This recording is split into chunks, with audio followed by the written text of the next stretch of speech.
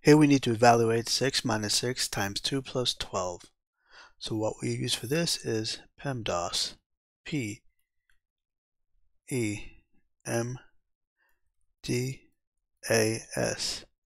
Parentheses, exponents, multiplication, division, addition, and subtraction. Well, we don't have parentheses and we don't have exponents, but we do have multiplication and addition and subtraction.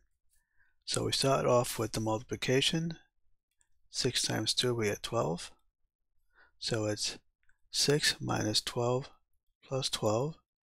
So now we have the addition and subtraction, and we start from left to right. And so this is minus 6 plus 12, and this is equal to positive 6.